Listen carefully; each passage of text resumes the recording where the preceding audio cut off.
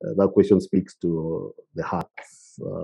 Most of our city residents, most of the people who even migrate to urban areas, remember there is always that promise that if you go to urban areas, if you reside in urban areas, you will have better opportunities to progress economically, you'll have better social ties, you'll have better opportunities in terms of education, in terms of healthcare, in terms of even interactions. They will be qualitative. You'll also be able to access better social facilities. You'll also be able to access better physical infrastructure.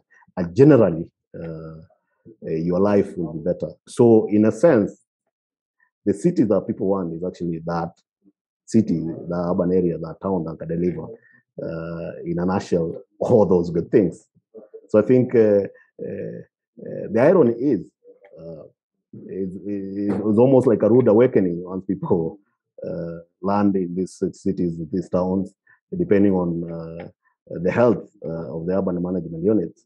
If the urban management unit is actually in the process, is focused on delivering the city that responds to these desires from the residents and those people immigrating from outside the city, from the peri-urban areas, from the rural areas, then in a way they're able to deliver at a level those kind of desires or those kind of needs.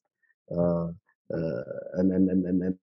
I talk to many people, I talk to many stakeholders, and that seems to be the message that the city can deliver more.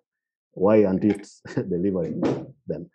Then you again goes back to the gaps. How can they be better? So I think a city that remains faithful to these desires, then we'll be able to deliver the city for all age groups, for all kind of people, for all for all shades and color, if we can use that remark.